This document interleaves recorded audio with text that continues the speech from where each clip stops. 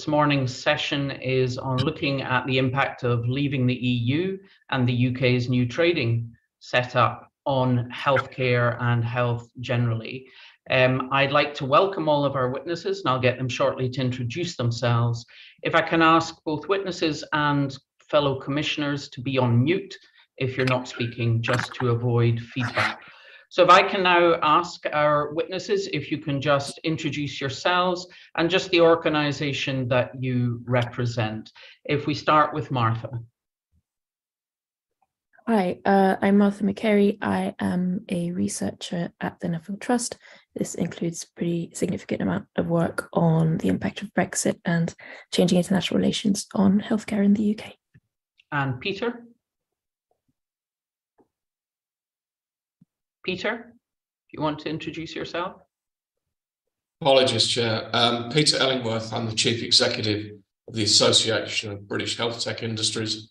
We represent medical consumables, implanted devices, robots, AI, the whole suite of non-biopharma. Thank you. Okay. Thank you. And Tamara? Hello, I'm Tamara Harvey. Most people call me Tammy, please do. I work at City University of London and I'm a professor of European Union law. I've been working on European Union health law for several decades. Kate? Hello, my name's Kate Ling and I'm the Senior European Policy Manager at the NHS Confederation in our international team. I've been working for a long time on particularly issues relating to the impact of Brexit on the National Health Service and trade deals going forward, of course. Okay, which is a key topic this morning. And yourself, Nick? Hi, I'm Nick Mann. I'm a GP, been a doctor for 33 years. Really coming to this from a clinical perspective and with a long-term keen interest in health, the NHS function and policy. And an NHS campaigner. I'm a member of Keep Our NHS Public. Okay, that's lovely. Thank you very much, and thank you all for your time. I'm going to kick off with the first couple of questions, and you don't need to answer everything in one question because we will try to unpick the different themes as we go through. If I can ask you to keep your answers relatively succinct, and you don't need to repeat what's already been said. So add to what colleagues have maybe said before you.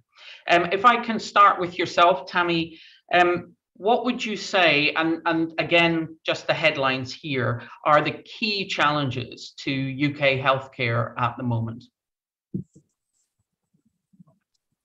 I'm probably not the best person to answer that question because I'm not primarily a UK focused researcher, but off the top of my head from what I see from collaboration with colleagues who are, and for people to add to, I would say staffing is right at the top. And then I would probably put finance after that. And then supply chains after that. So there's a start, and let's let people add to that. Okay, if we come to yourself then, Martha, obviously Nuffield Trust have been doing quite a lot of work around the impact of leaving the EU on healthcare. You're muted. I think I'd follow on from all the points that that Tammy has raised and say that some of those I need to point out are fairly long term, and I'd say Brexit has probably exacerbated them more than anything else. But the points that I'd want to add are probably poor capital funding. So things like building an IT being in a really poor state, really no numbers of diagnostic machines, for instance, per population in the UK. Social care strikes me as being in a particularly poor state right now, with a really big lack of clarity as to how the future capacity and funding is going to pan out. And also, I think it's more of a problem about the state of population health in itself and health outcomes. We have obviously a growing population which is aging, but we've also got population that is ailing without aging, in a sense, and an increase in inequalities. And how health would look in the long term between the more deprived and the wealthier populations in the UK, which I think we can go on to in a little bit more detail later on. Yeah, obviously the social determinants of health, and we live longer, but we're not yet living well, unfortunately. Nick, obviously you're actually on the front line as a GP. I mean, I'm sure you would agree with the headline comments we've had from Tammy and Martha, but are there any others that you think we haven't brought to the table already? Well, the problem pressures are both domestic and international. Yes, poor resourcing, staffing and infrastructure over 13 years is absolutely key, and the Nuffield and the King's Fund and the Lord's Health Select Committee have all produced reports to that effect. And as regards trade deals, we are in a very precarious position, and it depends who we're making those trade deals with, I think, that really affects the health sector. I would also mention privatisation. It's an extremely contentious issue, but the evidence for it, I think, it's not only right in front of your face, but it goes back, in policy documents to the late 70s and early 80s.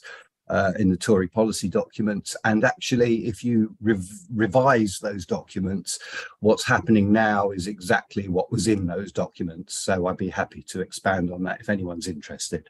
Yeah, we'll unpack quite a lot of these things. Peter, if we can come to you next. Obviously you're from a slightly different angle from others. Yeah, indeed. So recognise and agree with everything everyone has said thus far. One of the things that relates directly to health, the first thing is the slowness in the adoption of technology. And by technology, I mean anything under that health tech banner, whether it's implantable or at the far end of AI. So the NHS remains slow in doing so and needs to bring a better structure to the collaboration between industry and health as partners. As Nick has said, some of these things are very long term. I think there is a bright spot in the future for that with some work that's going on with NHS England at the moment. Second big thing is regulatory. Brexit created a break with Europe, and what we're seeing in Europe at the moment is that the UK medical device regulations system is in failure. It was newly introduced, it keeps getting postponed. Brexit provides us with an opportunity to do something that is unique for the UK around a resilience model. I'm very happy to come back to that later. The third thing I would say is we are in a period, and Nick mentioned the 70s, of unprecedented inflation. And right now, the restrictions on buying products because they can't be increased in price is meaning that many of the international companies which provide a large bulk of the product into the UK are going elsewhere. I'll leave it there for now. Okay, thanks, Peter. And obviously, unfortunately, we don't have a representative of ABPI or the pharmaceutical industry, but I assume that some of their issues at least will be very similar to those of medical devices around early adoption, regulation, etc. Yes, and both are fundamental, just to build on that. The life sciences vision, strategies, whatever you wish to call it, or the government's currently calling it, are great documents and with terrific intent. And unless we fix the collaboration between industry and the health system, and we fix the regulatory environment, it will unfortunately be just another great piece of paper. Okay, and to yourself, Kate, is there anything else that you would like to add to what is quite a depressing list? Yeah, same as everyone else. Workforce supply has to be top of the list to cope with the ever-increasing demand, social care as well as health of an older and sicker population. Stubbornly persisting health inequalities and disparities, long-term funding and sustainability of the current model. And I'd like to pick up on what Peter just said about, I think one of the challenges we face is making the most of the opportunity from trade deals for the NHS. And that includes doing our best to influence and, if you like, impact on the regulatory environment. Okay, obviously we'll unpack some of that, some of my colleagues on the Commission will impact some of those issues more specifically. If I can start with yourself, Martha, this time perhaps, looking obviously the UK has left the EU. We are, both Peter and Kate have mentioned regulation. We have the retained EU law bill going through the Parliament at the moment, which is going to change the regulatory landscape, both from the point of view of healthcare delivery, but also what has already been talked about, wider public health.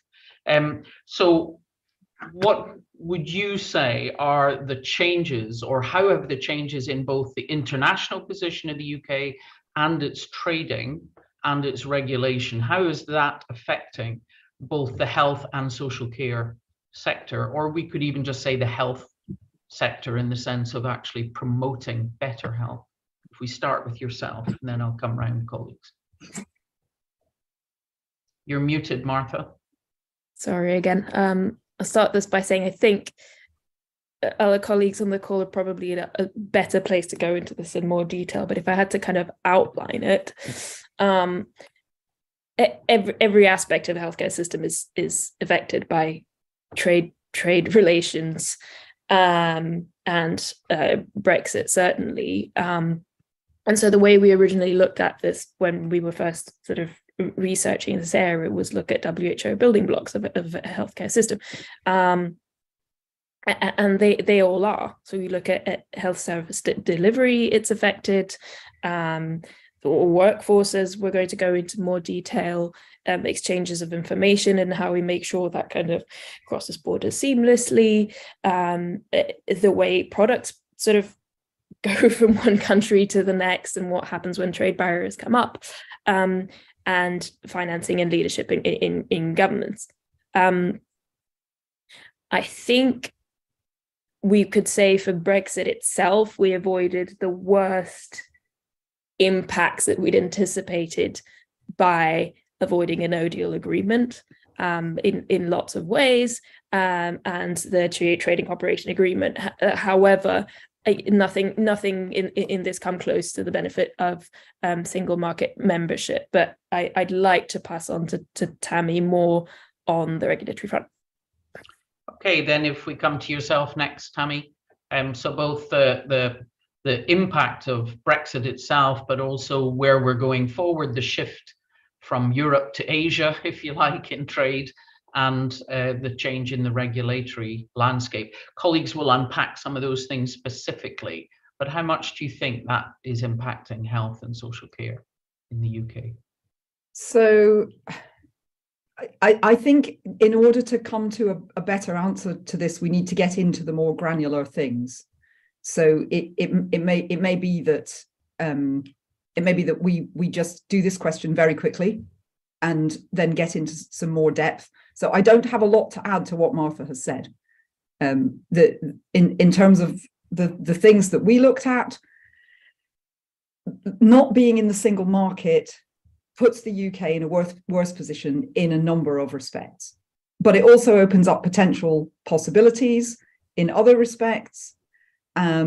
What I think is really missing is an honest public discussion about the pros and cons of different trade arrangements and different other types of arrangements, like human migration arrangements with other parts of the world, and the pros and cons of different regulatory positions. So, we already heard from Peter a very strong call for a particular regulatory position.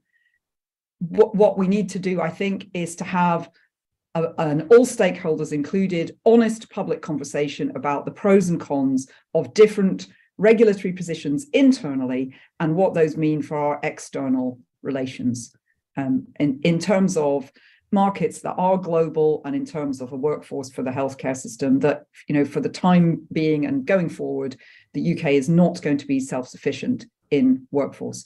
There was one other preliminary comment, if I may, Chair, which is that I would like to remind colleagues that there is no the NHS in the UK. There's NHS England, and there are separate health systems in Scotland, Wales, and Northern Ireland. And I do think that sometimes public debates become focused on NHS England and forget the other nations or devolved or administrations, whatever word you prefer, colleagues, in the United Kingdom. So from time to time, Chair, if I may, I may remind us of other, and I'm sure other commissioners will also do the same thing, that it's not all about NHS England. Well, as a Scottish MP and a breast cancer surgeon for over 30 years in NHS Scotland, I'm grateful for your comment. If we can go to Kate next. Obviously from the NHS Confederation point of view. Yes, I should point out in relation to what Tammy said that the NHS Confederation represents NHS organisations across England, Wales and Northern Ireland. Curiously not Scotland, though obviously we do talk to our Scottish colleagues, but just to make that clear that we don't just represent England. The question was about changes to the trading landscape and the UK's international relations, how that's affected the healthcare sector.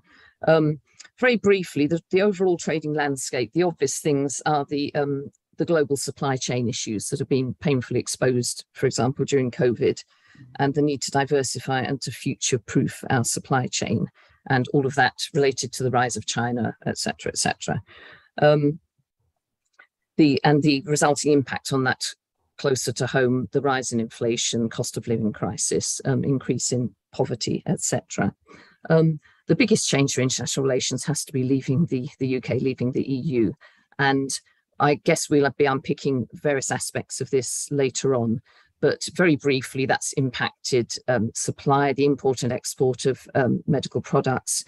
It's impacted the composition of the healthcare and social care workforce. It's impacted on healthcare research and collaboration.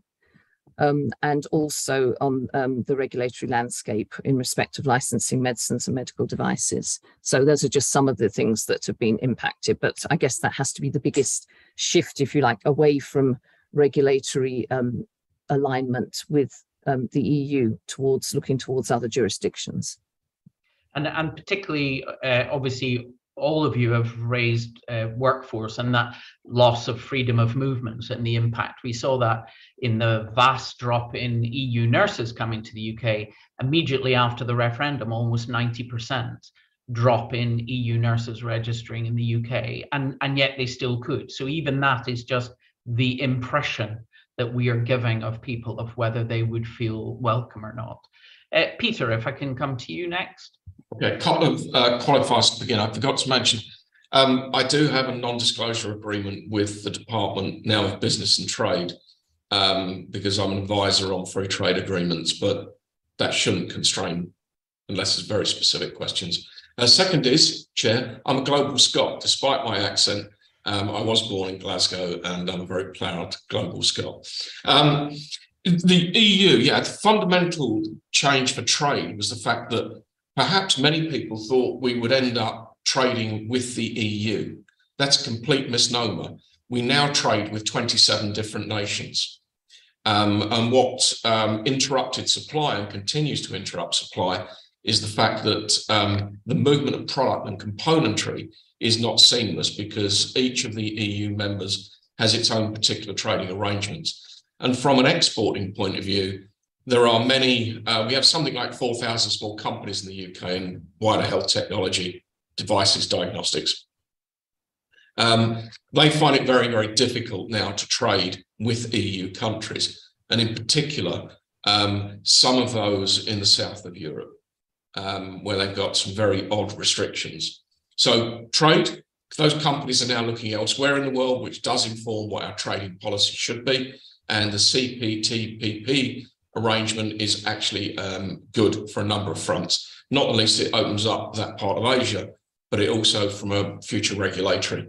The big thing that's interrupted us here has been around regulation and Northern Ireland Agreement not really impacting devices at the moment and diagnostics like it is the pharmaceutical industry.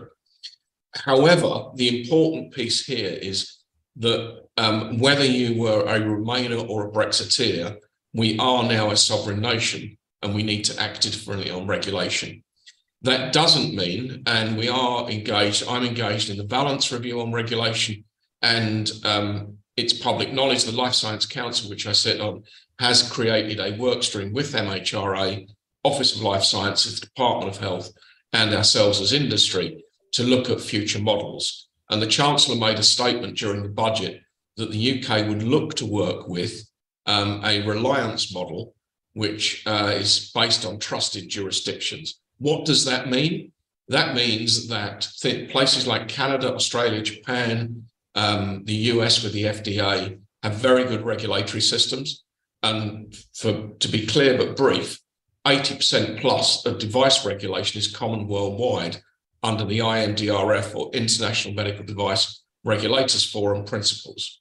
So that's good news, because that's a positive sovereign choice that says you don't need to create your own regulations. Why would you when you're only about 3-4% of the global market? That would be a significant barrier to trade inward and export.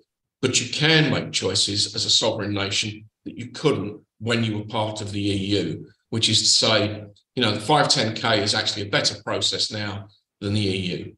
So I'll leave it there and we can get into more detail, Chair, as you wish. Thank you. Yeah, it'll get picked up by colleagues as we go through in more detail. And finally, Nick, for yourself on this question.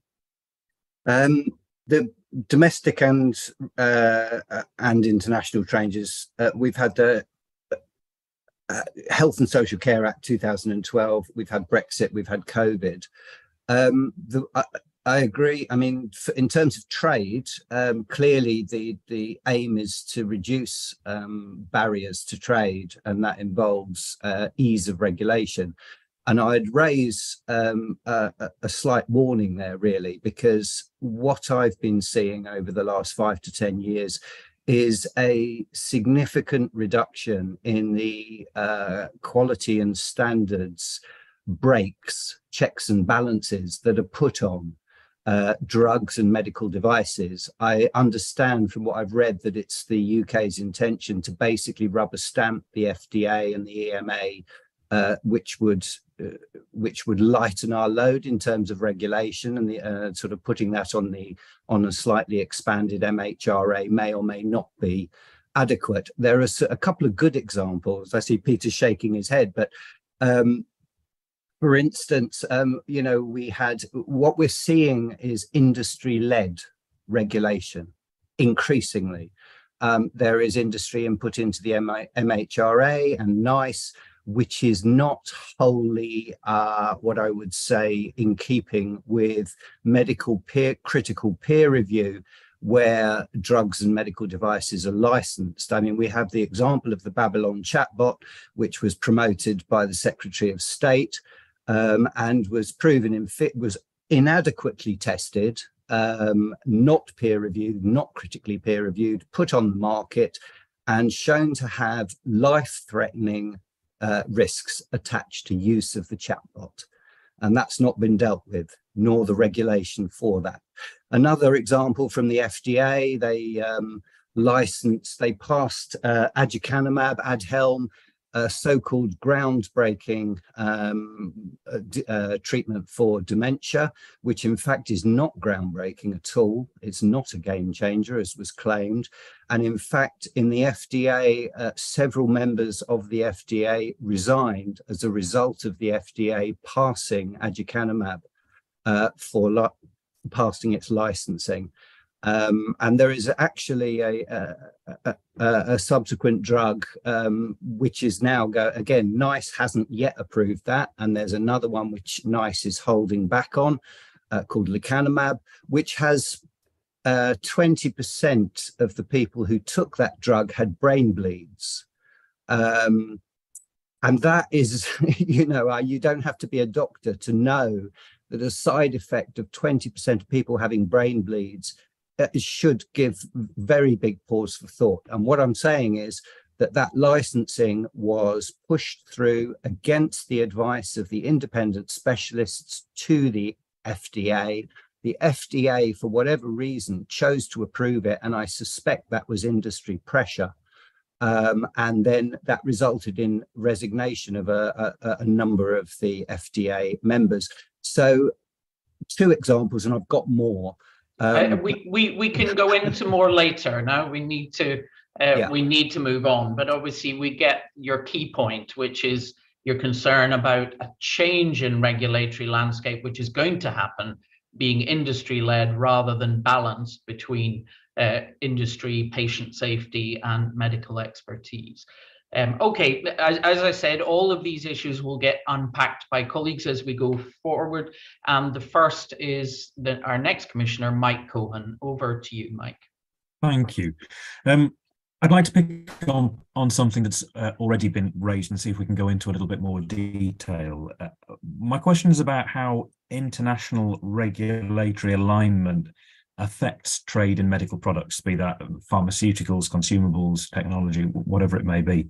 And I'm interested to know if you see any conflict between free trade agreements, and how we avoid the friction that might create. Could I start with Kate, because you've raised some of these issues already, and then I'll just follow along the line as it appears on my screen. Thanks. Yeah, there's a lot to unpack there.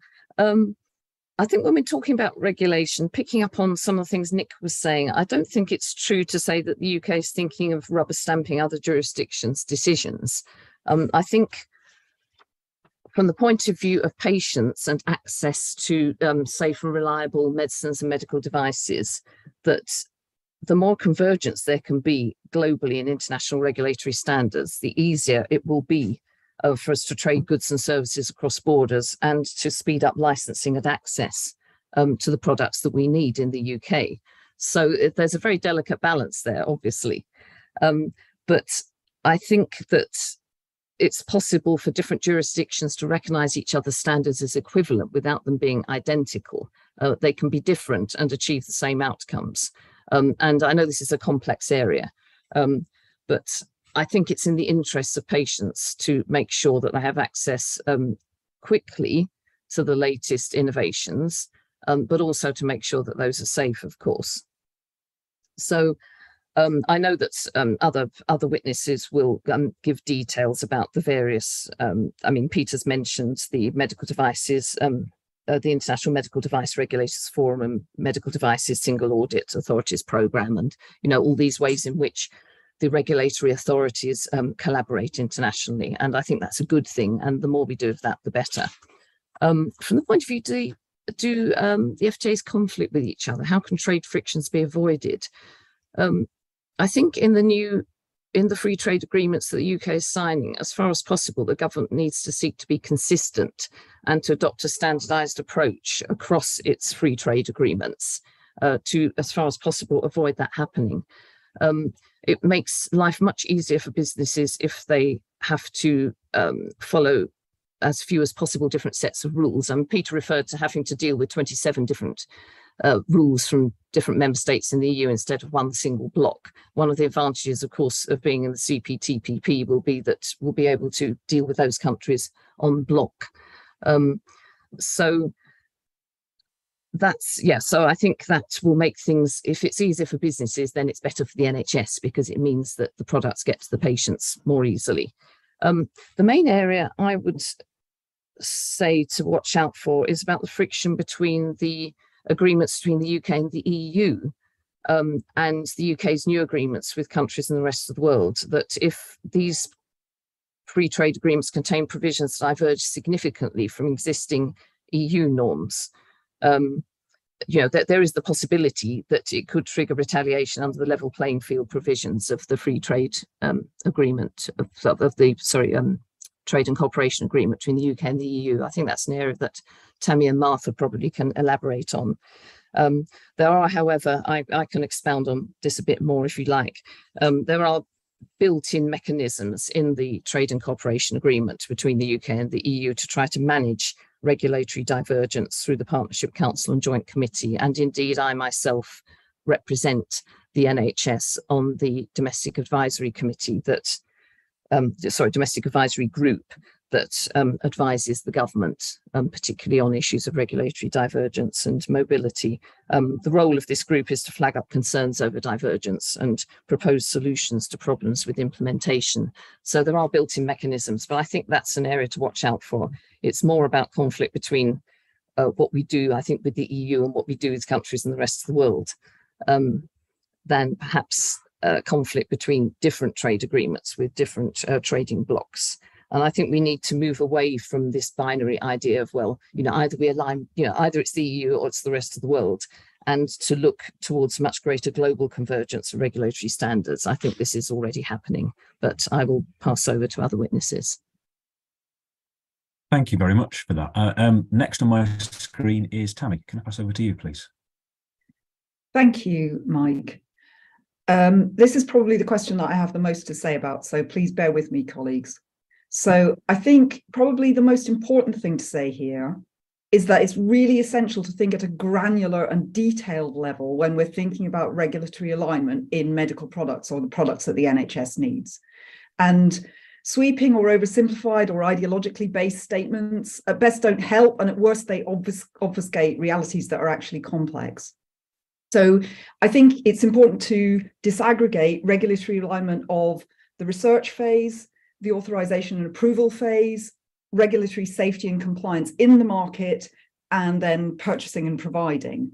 And all of these areas of medical products regulation, and here I mean medicines and devices and equipment and other things that the NHS needs, they're all covered by EU law to a greater or lesser extent. So the UK leaving the EU means it, or rather Great Britain, given the UK's obligations under the Northern Ireland Protocol, even with the Windsor Framework, the UK is no longer obliged to remain aligned with the EU in these aspects of regulation of medical products. Then the second thing that's really important when we're thinking and talking about regulatory alignment, it's important to differentiate between alignment in terms of regulatory content, the substance of laws or policies, where for many things, but not all things, there are global standards, and alignment in terms of regulatory governance or processes where UK institutions make decisions which are or are not aligned with decisions made by institutions in other trade blocs, particularly the EU or other countries. Then, as has already been said by Kate, regulatory alignment or not matters because the current strategies pursued by the UK or GB policymakers limit the UK's future degrees of freedom, either because of trade or other agreements or in practice, and that has an effect on the NHS. And then thirdly, the UK's position in terms of regulatory alignment with the EU can be seen in one of three orientations. It's either parallel with the EU, where the UK makes deliberate policy choices to stay in step with the EU, because bear in mind that EU policy and legal approach for medical products has not stayed still since EU law ceased to apply in the UK. Or it can be divergent from the EU, where UK or GB policymakers make deliberately different choices from the EU's, or it can be drifting, where the UK makes few or no deliberate choices, meaning we've got an initial alignment, but then divergence when the EU changes regulatory content, institutional structures, or practices. So if I may, Chair, to elaborate, to go to regulatory content, for some medical products like pharmaceuticals or vaccines or standard medical devices, underlying standards are internationally determined. We've heard that already. For others, like data governance, there are substantive differences between major global jurisdictions. On the other hand, regulatory governance, the process, the institutions and processes through which compliance, for example, with clinical trials rules or product safety and efficacy rules are shown, those aspects of alignment are already different. The EU does not recognise processes in countries other than the EEA states as sufficient to secure access to the EU market. So when the UK left the EU, it was immediately divergence in terms of regulatory governance. So the Medicines Agency, European Medicines Agency, relocated to Amsterdam, no longer recognised or worked with the MHRA, and the MHRA took on power to approve many medicines that was previously reserved to EU-level marketing authorisations. In the short term, though, the UK remained aligned in terms of regulatory content, and that would remain the case until the EU's regulatory content rules changed, unless the UK took active steps to remain aligned.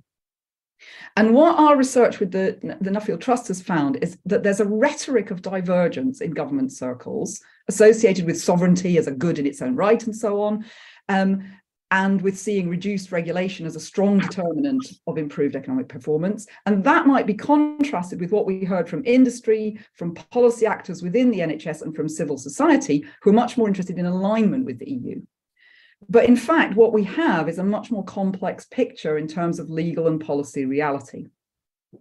So for both clinical trials of medicines and medical devices, the EU has, as we've already briefly heard, the EU has significantly changed its regulatory content since EU law ceased to apply in Great Britain, and further changes are in the pipeline. For example, the European Union's Artificial Intelligence Act would categorize most uses of AI as a medical tool as high risk, so subject to significant risk assessment measures and human oversight. We found about 5 areas where the UK has a parallel regulatory orientation, at least in terms of regulatory content. And the implications of being in parallel, again, which Kate has mentioned, include being part of a larger proximate market with all that flows from that in terms of business and trade decisions to contract with NHSs within the UK, the basis on which UK entities are able to procure products from global or European markets, or decisions to locate clinical trials in the UK or to involve UK patients in clinical trials. So almost no aspects here have the benefits of alignment of regulatory process, but a few do. So data adequacy, the UK is aligned in terms of both content and process at present. The recognition of UK good manufacturing practice for medicines by the EU under the EU-UK Trade and Cooperation Agreement is one of a very few specific examples of aligned content and process here. Clinical trials, short-term divergence, but what we see is that the new UK system seeks to realign in practice despite contrary rhetoric. Then in terms of medicines authorizations, the UK currently recognises EU authorizations and tries to apply the same international standards and processes, but more quickly where authorizations are sought from the MHRA. And then finally, in terms of medical devices, the UK is going to recognise CE marks for at least another 5 years, according to what we have discovered. Then we found about 3 areas where the UK is choosing divergence. One of these is medicines licensing with the innovative licensing and access pathway, which tries to link up MHRA and NICE requirements in a way that wouldn't be possible within the EU at this time, although the EU is moving in that direction. Secondly, we think procurement, but there's insufficient details in terms of what is being proposed here at present.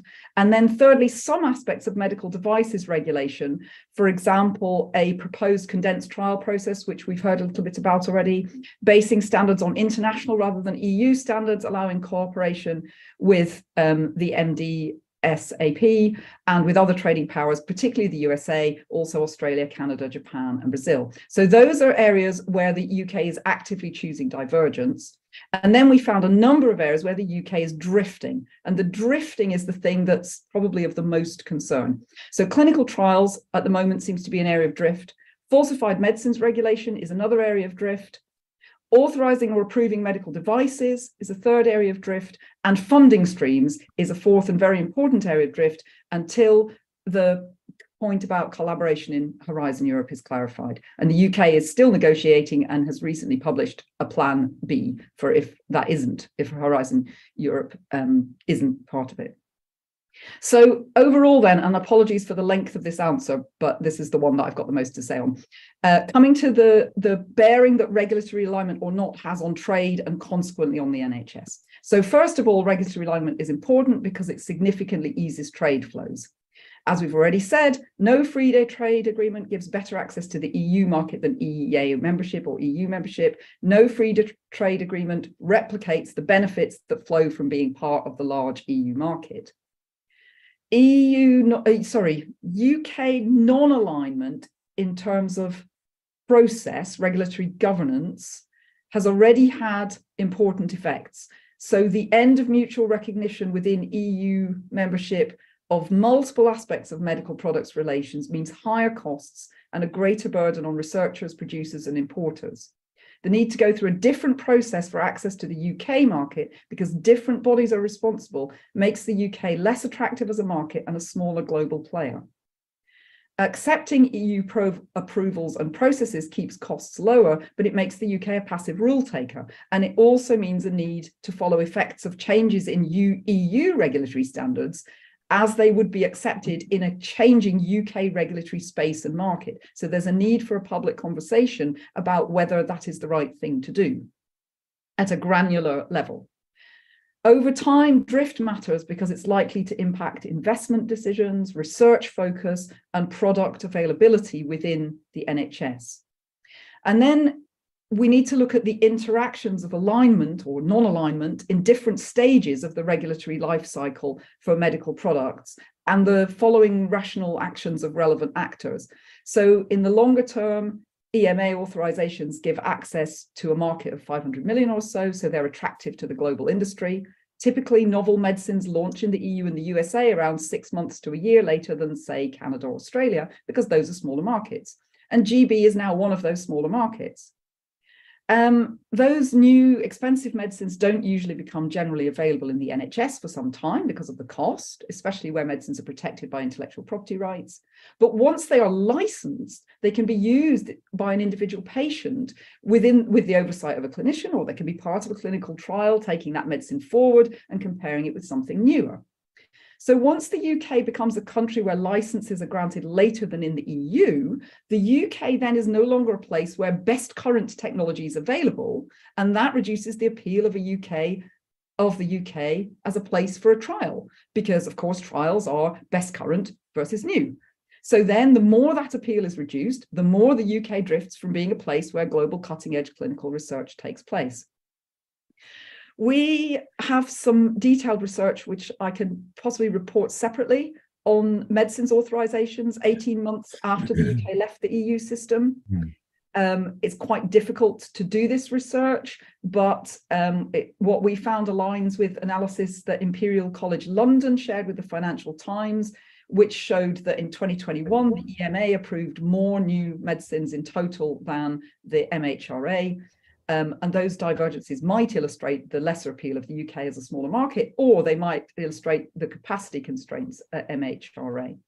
I think that would be helpful, Tamara, because obviously we've a lot to get through. And I would say that to any of the witnesses, if after the discussions today, you feel there are aspects we didn't manage to get into and you have written submissions, please feel free to put them in and the team will pull them together. Back to yourself, Michael, though we are a wee bit running behind now. We are a little behind now. So if I could just ask the other witnesses who haven't spoken yet, if there's anything you particularly want to raise under this heading now, maybe you could kind of volunteer. Peter, I thought you might well have something to chuck in here. If I go to Peter to be as brief as you possibly can, because we are overrunning now already, and then other points could maybe come up as we get to them later in the session. But if I could pass on to you to be as brief as you can, Peter. Thank you.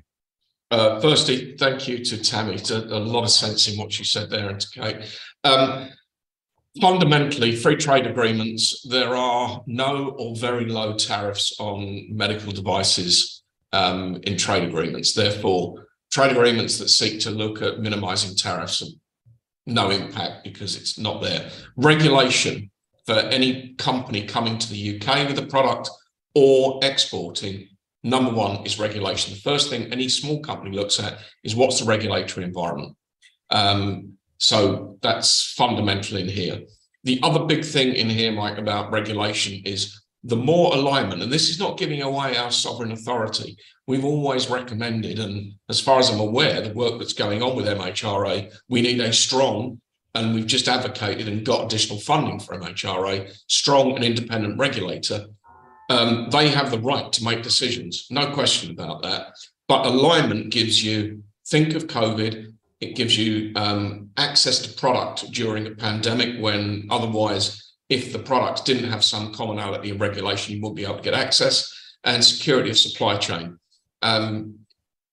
Products are made all over the world now. Forget about the issues around China or whatever. They're made all over the world. Componentry comes from around the world. If you have some forms of regulatory alignment, that allows things to operate. Look at airline regulation. Coming out of the EU meant we would have to sign 200 different agreements with airports around the world. It's not really helpful, wasn't part of a public debate. So security of supply and access for patients. I can't talk about pharmaceuticals, but devices and diagnostics are incredibly complicated. There are over 500,000 products on the market.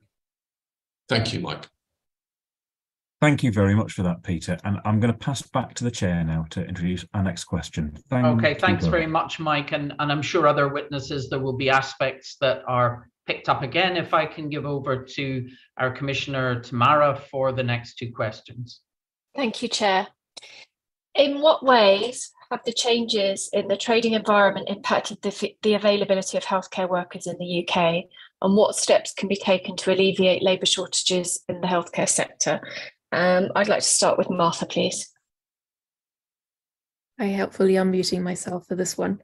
So again, I think it's worth going back to existing long-term trends and think of sort of changing a trading environment and Brexit having exacerbated them more than anything else. So historically, the UK's health system extensively requires the migration of healthcare staff and health and social care staff, and has done so at times where it required surge capacity or it was facing shortages.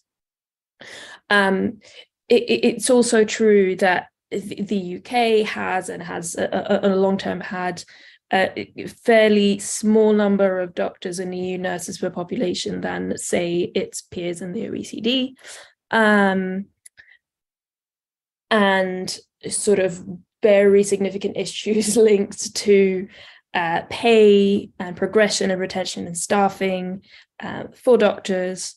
For nursing, we've seen estimates that we're still going to look at shortages of around 35 to 40k by 2030 by the Health Foundation. And obviously in general practice and in adult social care, where we've actually seen the level of vacancies increasing over the pandemic and sort of an actual decrease in access to social care by older people requiring it. So COVID has obviously accentuated all of this. There was an absolute sort of cliff drop of input from international healthcare workers, leading to what's looked like essentially a misty year of recruitment. If we look at sort of the direct effects of leaving the EU, those would look like a significant increase in paperwork and costs, and that's not just for individual applicants trying to join, so bureaucracies and visa costs, but also for the institutions managing those costs. And I would say that is particularly significant for adult social care, where there's a really high number of small and medium enterprises who will increasingly find it difficult to deal with those costs.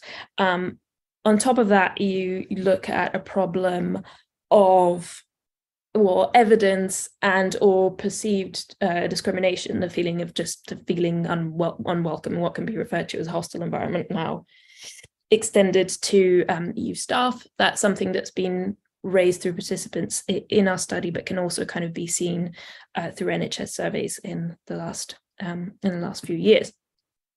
Indirectly, what that looks like is a decrease in the attractiveness and also the salarial attractiveness on the UK, partly as a knock-on of what I've just mentioned.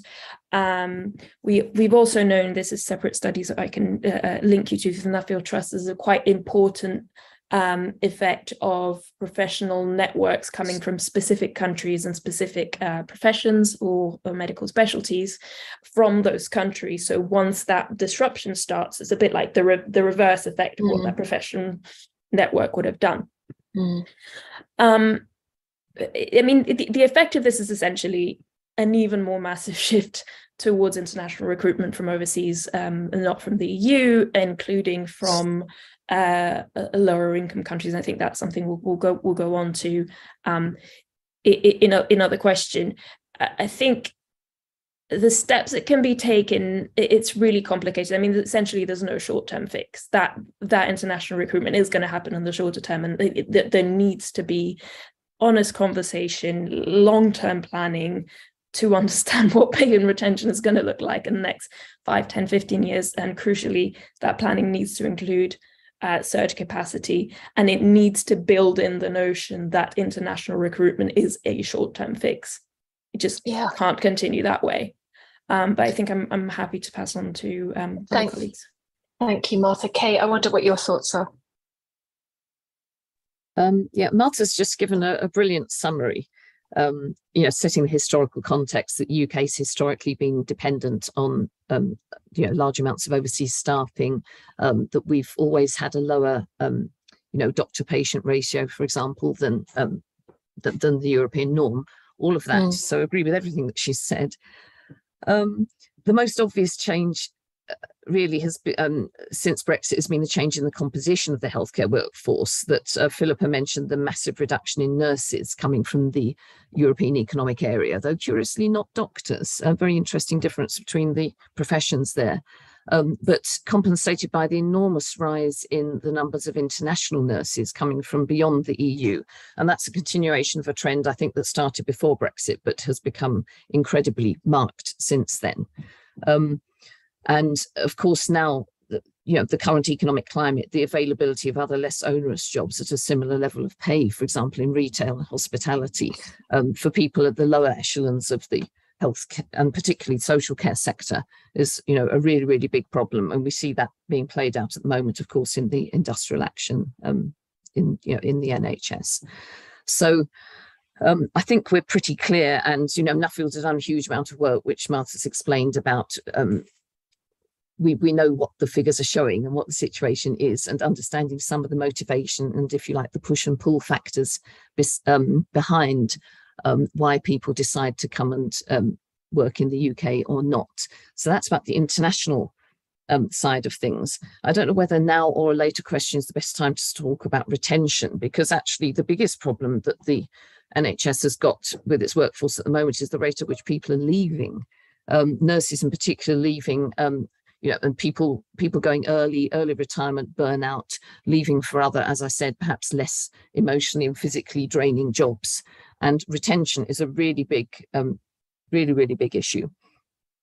I've been supporting some work being done by the Royal Free on retention of staff, because there's an epidemic of people leaving because they're burnt out, stressed, they've come out of COVID and overwork, and I think all of these things are compounding what makes it attractive to be employed and then to stay in that job once you've got it, if there are other options that are more lucrative or more sustainable for your well-being.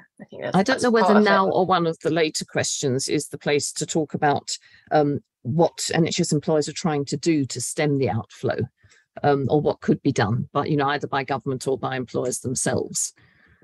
That's on the from the government point of view, there is as Martha said, there's no short-term fix. There's the long-term workforce plan that's been commissioned from NHS England by the government, and we're awaiting its recommendations.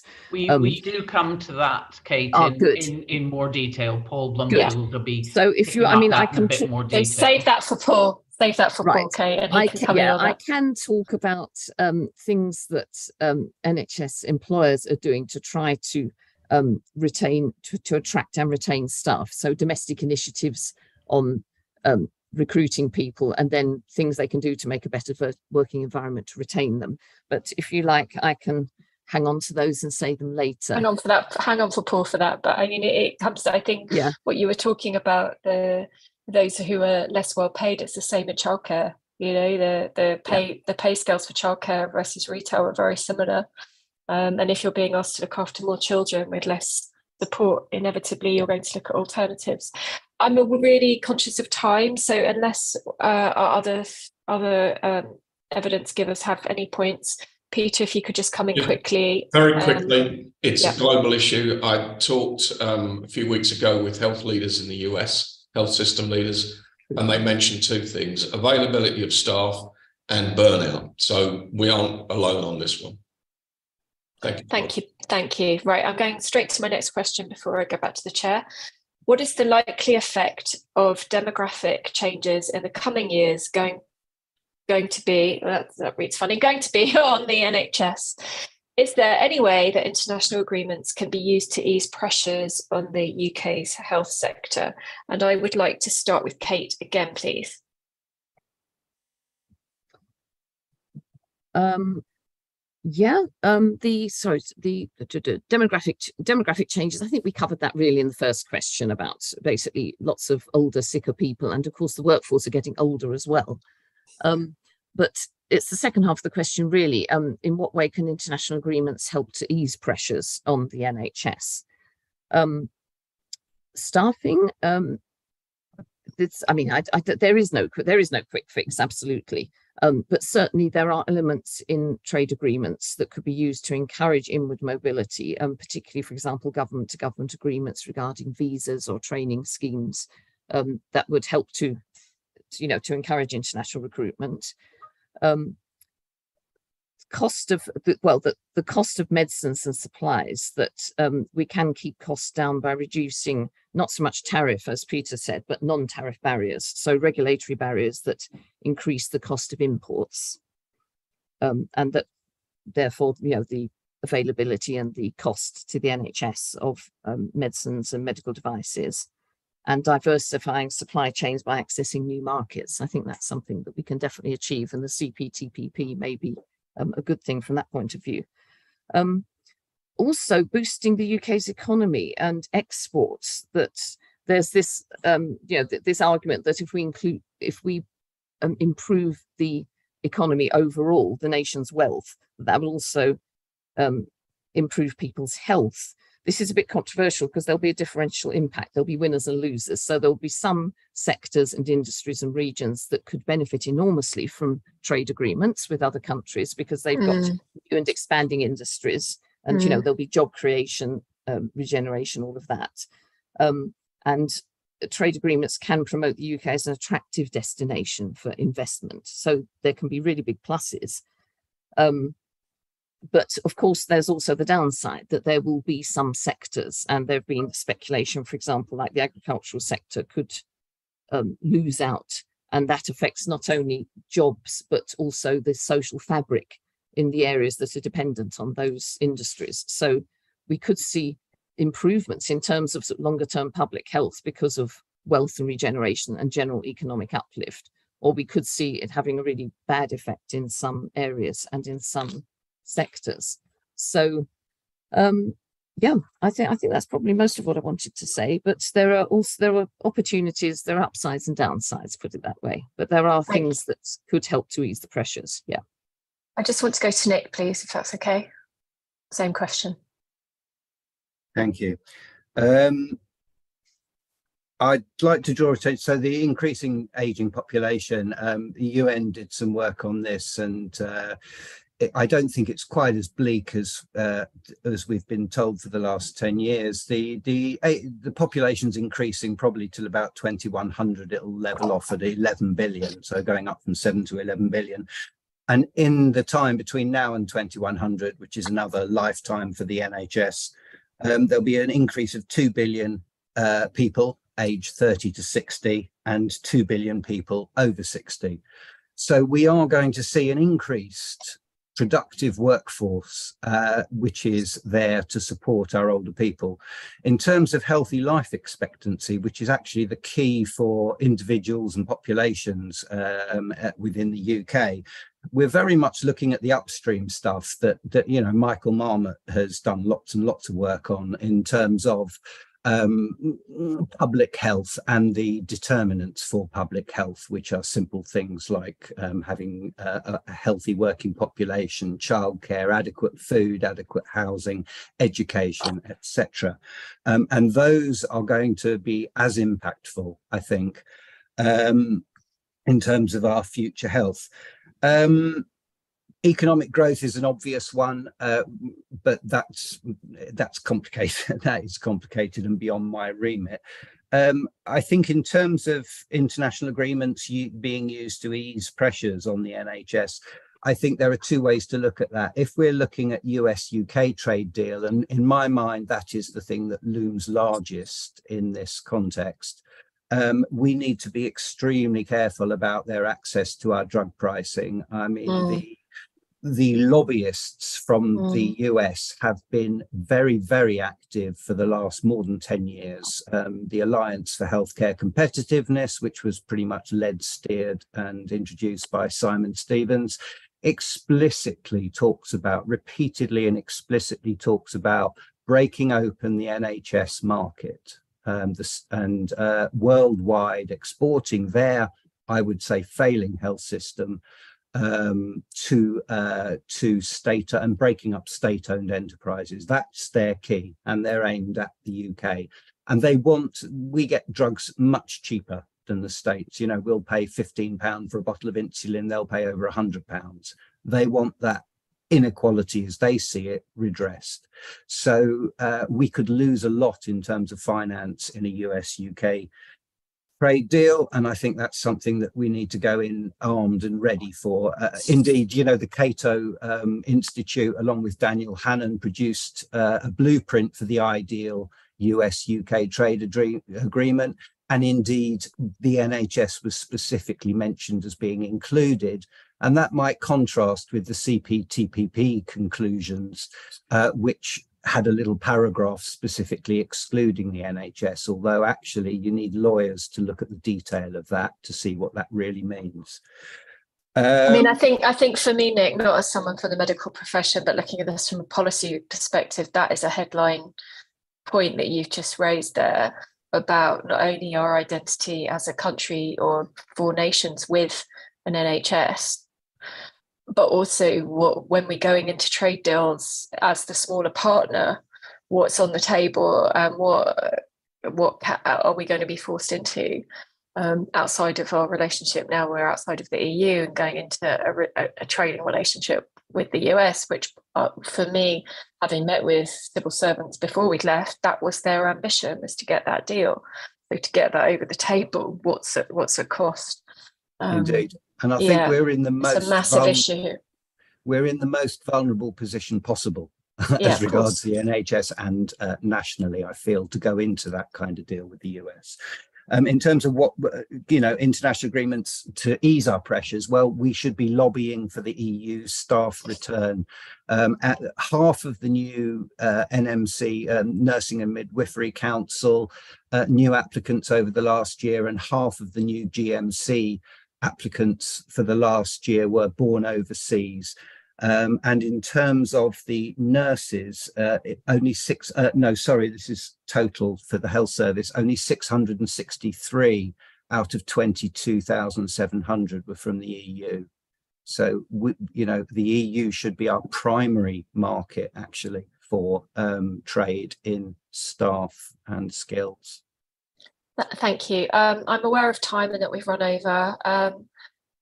Tamara from Atamara, hello. Do you have a point that I see your hand up? You have another couple of minutes, so yeah, okay, good. I'm always worrying about running over. Couple minutes. You go. Conscious that I've spoken a lot already. Quick addition to what Nick said. Of course, the health and social care workforce on the island of Ireland is basically one workforce. So closer alignment with the EU would definitely assist in that regard. There is a concern about drift of recognition of qualifications and training routes because we are diverging from the EU standards which apply to Ireland. And then the other thing is, just to add to what Kate said, in terms of trade agreements being a route for economic development, that isn't going to help the NHS or public health without active policies of redistribution. I mean, in many ways, this seems to be about our identity as a nation. The NHS seems to be the pawn in a lot of this story. It's what's coming across. Do our other evidence givers have any points? Yes. Just a quick one, or quick two. I agree with Nick. The NHS shouldn't be on the table here, and that's something we'd have complete agreement on. It's a jewel in the crown in the UK. It's socially funded. It's part of our DNA as a country.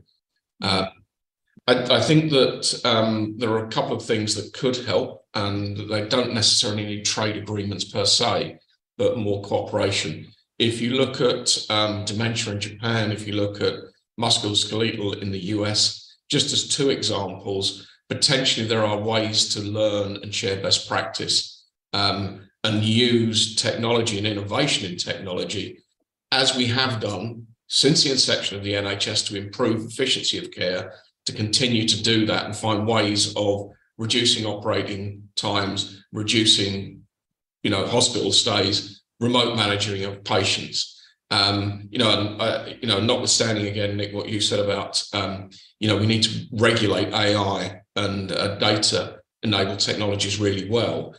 We do. They can play a good role, but we have to do that carefully, patient safety being first.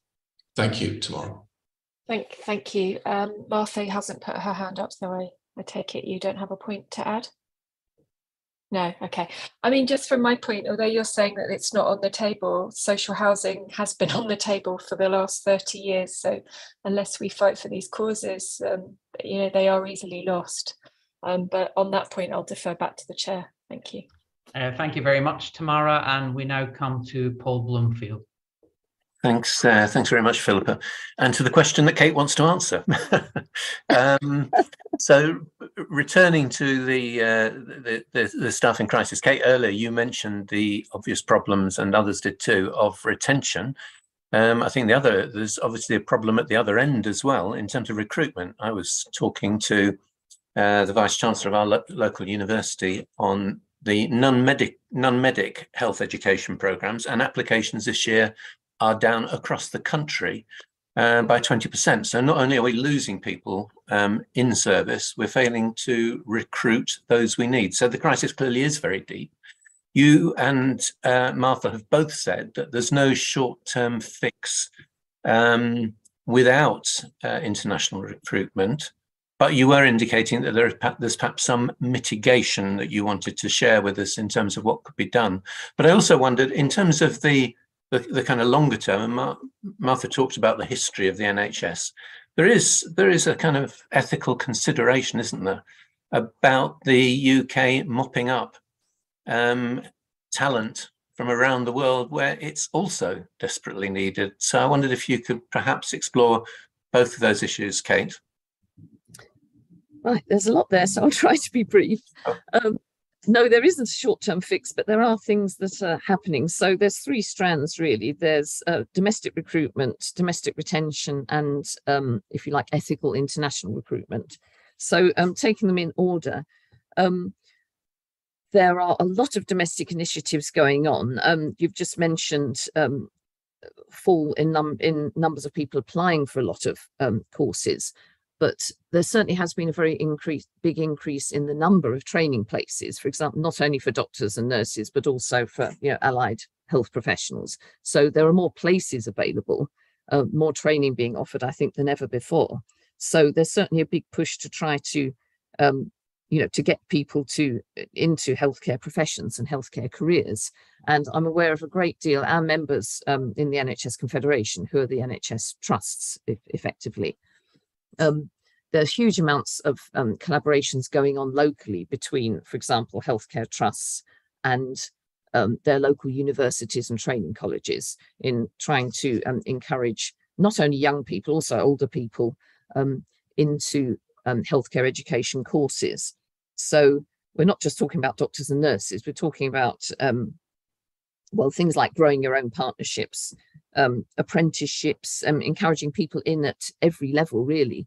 And a lot of emphasis on, what shall I put it, sort of incremental progression, I suppose. In other words, bringing people in at the bottom, possibly at an entry level, and then encouraging them. There are a lot of schemes to do with, training and career pathways. So, for example, you could come in as a healthcare assistant, progress to be a nursing assistant. There's now these, if you like, new professions, such as being a nurse associate or a physician associate. You can gradually work your way up the ladder while you're earning, because in the past, obviously, one of the things that's put people off has been you can't afford to give up your job to go back to college, basically, to start at the bottom again or to start studying. So it's now possible for people to continue to work and earn a salary in a healthcare job, whilst at the same time being supported in training and getting more qualifications and getting higher up the ladder. And I think there has been quite a bit of success from that. There's also various schemes, for example, involving recruiting people from the armed forces, the Step Into Health scheme, and targeting particular populations. So there are certainly examples. NHS Employers with a capital E, which is the organisation that represents all of the NHS employers with a small e, certainly across England, they've got various good examples and case studies where there have been very successful local partnerships. Obviously, that is not true in every part of the country and every trust, but there certainly are good things that are going on at a local level. In terms of retention, hanging on to the staff that you've got, pay obviously is a really huge issue at the moment, and the employer's hands are clearly tied by the amount of money that's available from central government. So I probably don't need to say any more about that. So they're having to look at ways of improving working conditions. And by that, I don't just mean perks, such as things like, gyms or parking or help with childcare, but the whole package of having if you like, a non-toxic and supportive working culture, which particularly post-COVID is really important to people. And people will often stay in a job which is perhaps not the best paid job they could get, but because it's an environment where they feel valued and where they feel they're doing a worthwhile job and they're enjoying it. And a lot of people are not enjoying working in the health service at the moment because of the pressures and the difficulties. So trusts are trying to do as much as they can locally to support staff who are feeling demoralized. There's this idea of, if you like, moral injury. Staff feel awful because they can't provide the quality of care that they would like to provide, and that is psychologically depressing. So anything that trusts can do to try to create a better working environment, many of them are trying to do. I would like to say, I'm sorry, I'll try and speed up a bit and get on to the international bit. I have to say that longer term, it can't just be about more and more and more staff. You can't end up with half the population working in health and social care. There has to be a way of looking at delivering services differently, more preventative services, services closer to home and out of hospital, more digital service provision where that's appropriate, and simply ways of, doing things differently, because you can't just keep on throwing more and more and more staff, I think, at the health and social care sector. But as far as ethical international recruitment is concerned, yes, there are a lot of concerns about the ethics of recruiting staff from countries that could do with the healthcare staff themselves. There is, a list of countries that the NHS is not allowed to proactively recruit from, so not allowed to actually go out fishing. Having said that, it's extremely, if you look at the people who've registered with the GMC and NMC, for example, recently, there are a lot of people coming from those countries, but they come on an individual basis because there's nothing to stop them doing so. So there's a difference between proactively fishing and accepting people who apply to register in the UK. So in terms of ethical recruitment, the NHS has a code of practice on ethical international recruitment and a list of agencies who abide by it, who are the agencies, organisations that NHS employers are required to use if they're going down that route. And there are sanctions for organisations who don't meet the standards. Agencies do get thrown off the list.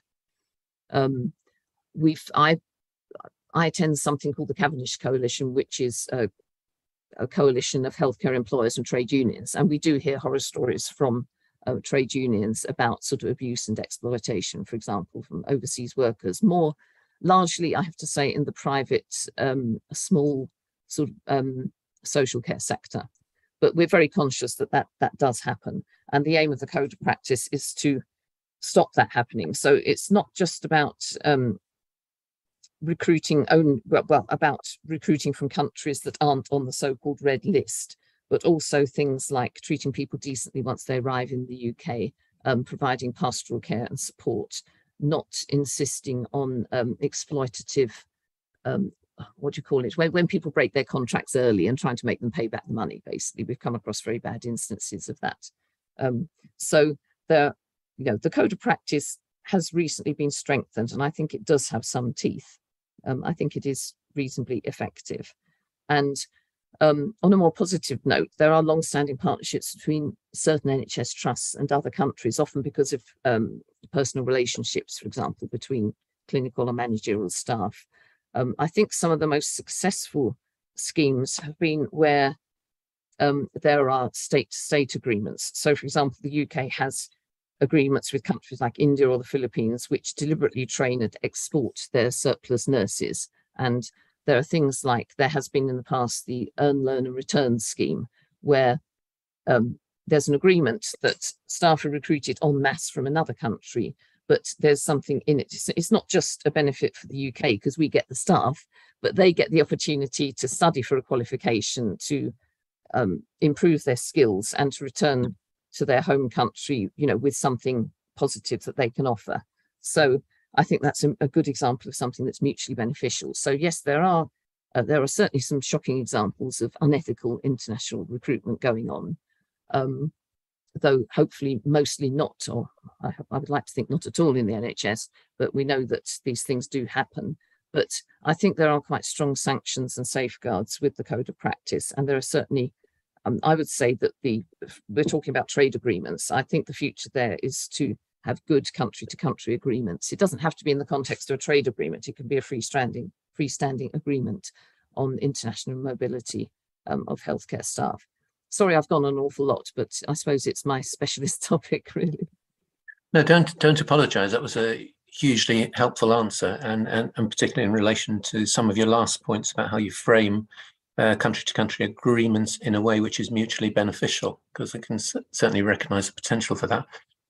There's a lot more I would like to unpick, but can I just push on one point, which was you were talking in your opening comment, and perhaps in response to mine, about recruitment, about the additional places that are available. Yes. In some of the health professions. But what's the point of additional places if applications are falling? And what can be done by local health providers to work with universities to address that? Because I guess that's almost like the pay issue outside your control, because people are looking into the NHS and thinking that's not where I want to work. I think if I mentioned sort of case studies and examples of where this is working locally, so I guess it's worth looking at those to see what makes why is it that in some areas that they do get applications and they're able to fill places and people do filter through, and in other areas that people don't. And I imagine that it boils down to a very strong local relationship between the employing organisations, i.e. the NHS trusts or community employers, and their local schools and universities, and how involved they are in their local community. I think that makes a really, really big difference. I'd be really interested, Kate, to have, I mean, I'm sorry, I'm probably indulging everybody else, but I'm perhaps seeing this as a member of the Health and Care Select Committee. I'd be really interested in examples where that's working well. If you could share those perhaps offline. Yes, I think we could definitely, well, certainly from NHS employers with a capital E, that they do an awful lot of work on this. There is also the issue, I would say, of placements, that it's one thing to recruit people onto training courses and for healthcare professions. There's then having the capacity in the hospitals and community settings to actually offer people supervised placements, which is very difficult in the current staffing and funding situation. People need to have the practical experience as well as the theoretical training. Thanks very much. I'm conscious I'm almost out of my time. Martha, you've done a lot of work on this. Is there any quick point you'd like to make? Yeah, I mean, I think Kate has really covered this quite a lot. On the ethical front, it's a slightly tricky one. I take the point of applications, sort of what's called passive recruitment, ultimately, from these red list countries. Now, red list that's the name that's given in the UK. It's a safeguarding list in WHO. Normally being the result of individual applications. What we've looked at the data, however, is that what we've seen is that on a trust basis, you can see some quite significant increases, and this is in the public sector, in recruitment from those countries, and that's even excluding sort of major London trusts and training hospitals, where you'd sort of expect those network effects to happen. And I'm happy to hear, and I think Kate has more detail on essentially improvements and enforcement of this code of conduct, as we are quite concerned that essentially is a problem with enforcement, perhaps a little bit of complacency happening in that front, and sometimes these recruitment drives from those countries sort of were currently, we think, sort of Ghana, Pakistan, Nigeria are actually ongoing and quite heavily publicized. And another thing that Kate had raised was the sort of the possibility of transitioning from, for example, sort of transition within the NHS of training opportunities. I think what we've seen happening, and I think this was worrying us particularly, is the situation in social care, which has obviously recently been added to the shortage occupation list. You think that's an opportunity, obviously, to increase a workforce. What interviewees raised with us is the possibility that that actually increases these slightly scary practices in the private sector. And that is primarily because social care is seen as a route into the NHS by applicants who, for example, are trying to sort of sit their equivalences in that period of time. So that I think that interface needs to be looked at a little bit more carefully in the future. I really do think otherwise this has been very much covered by Kate, so I don't have more to add in the interest of time. Okay, many thanks for that, and I better return to the chair now. Thanks very much, Paul. And just illustrating Kate's point about placements, we had an issue last year with the increase in medical students in both domestic and coming into the UK, in the difficulty in getting foundation posts. And unless they go through their 2 foundation years, they simply cannot practice as doctors. So, you know, it's not just a matter of getting people into university. We need to look at that whole supply chain, as Peter might call it. Okay, if we can now pass on to Commissioner Hilary Benn for the next question. Thanks very much indeed, Philippa. I want to turn to the subject's been raised already, which is the NHS and trade deals. But before I do that, can I just put one very quick question to you, Tamara? Given what you said in your very interesting answer about divergence and relations with the EU, what do you think are the prospects for some kind of mutual recognition agreement with the EU when it comes to medicines? Which aspect of medicines do you mean? Do you mean regulatory content or process? I think being prepared to accept each other's medicines, having tested them in our own jurisdiction. So you mean the batch testing? I mean the batch testing, yes. Specific batch testing point. Yeah. Well, as you will be aware, Commissioner, that is something that the UK wanted to negotiate in the Free Trade Agreement and was unable to do so. I can only answer in the most impressionistic way at present, because I don't have any research on this question. But certainly when I talk with people in Brussels, the UK is not high on their priority list. Okay. So, you know, they have other bigger fish to fry. They are trying to recover from the pandemic. You know, there's all sorts of things going on in terms of the EU's global health arrangements. They have the new regulation for AI and so on going on. The UK is low on their priority list. So I think unless there is a major, and this is very impressionistic, I can't substantiate it in any way, unless there's a major change in orientation so that there's a desire to be much closer to the single market, I can't imagine that batch testing is going to be treated the same way as good manufacturing practice under a future EU UK. No, that's really helpful. Thank you very much. Can I start with you, Nick? How worried are you that when the government says, well, the NHS is not up to sale in trade negotiations, and you've touched on this briefly already, how worried are you about this, and what actually are you worried about?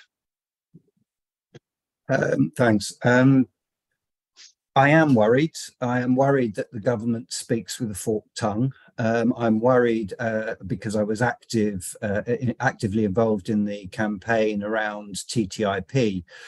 And I was very aware that there were things being said by the government about the NHS being off the table, which weren't true. I mean, there were assurances from Ignacio Berceres, who said that the government had every right to exclude the NHS. But in fact, it appeared under the rules themselves, the government hadn't excluded the NHS, and there were all sorts of issues about negative listing. There are future issues to consider about subsidiaries of companies operating in the country which bypass those restrictions. And it's no coincidence that we have an enormous number of US healthcare corporations and their subsidiaries already operating general practice, operating hospital services, potentially operating our data through Palantir. And it seems very US focused. So the NHS being off the table, I'm not sure is a believable phrase. Actually, it's repeated in the CPTPP, and it probably is true in the case of the CPTPP, because actually there's not a lot at risk for us in that agreement. But in what are you worried about will happen? What is the consequence that you're concerned about? Oh, the consequences are massive.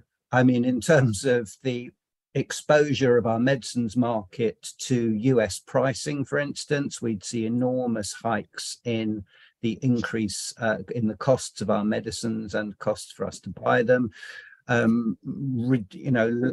Making laxer regulations around holding patents, extending patents, increasing prices while patents are extant. The workforce,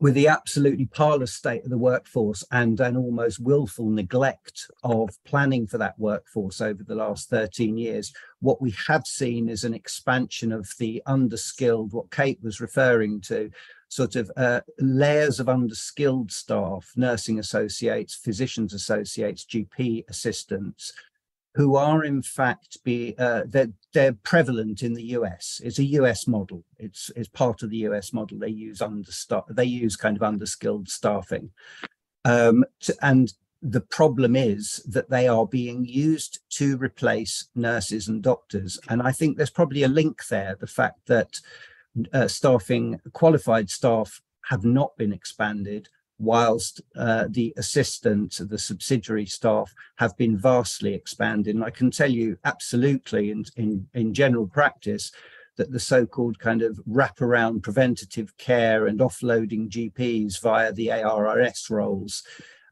in general practice hasn't worked. It hasn't reduced our workload. It hasn't really benefited patients. And a lot of these things, there's nothing at the end of them. There's an awful lot of signposting with these underskilled roles, but very little resolution. And I'm afraid there is no substitute for doctors and nurses. Right, but those are matters for domestic regulation. They're not a function of international trade agreements. And certainly as far as America is concerned, and I think you raised an important point about what they might seek in relation to drug prices, there is no prospect of a trade deal with the United States on the horizon, as has become very evident, because they're not interested in having one with the United Kingdom. Can I put the same question to others? What is it that you're worried about? I don't know who would like to come in. Kate? Yes, I would agree with you that a lot of Nick's concerns are legitimate, but I don't think that they relate directly to our trade agreements with other countries, and certainly not specifically to the CPTPP. Right. The deals that the UK has signed so far don't commit health services in their government procurement commitments, for example, and they don't go beyond what is already permissible in the NHS internal market in England. And as other people have pointed out, well, Nick himself just said that there's a long history in successive governments of, if you like, allowing a degree of privatization in the NHS. So this has been happening for a long time. And UK and international companies have for a long time been able to bid to provide NHS services and do so. The devil is in the details. Somebody mentioned the sort of legal sort of fudging. Yeah, the text of the CPTPP and indeed the other agreements that the UK has signed specifies, says effectively the NHS isn't on the table, that specifies the right to regulate in the public interest and protection for legitimate public welfare objectives. There's always this sort of little grey area about how that would be interpreted in a particular case. I suppose the two things that might be grey areas, there's been a lot of concern about the investor-state dispute aspect of the CPTPP. Certainly in theory, it means that a company, an investor could decide to challenge some decision around standards of public health, for example, some decision that was made by a future UK government, and they could decide to try and challenge that through the investor-state dispute mechanism. I think it's a remote possibility. I don't think there is actually any instance of the UK ever having lost such a case.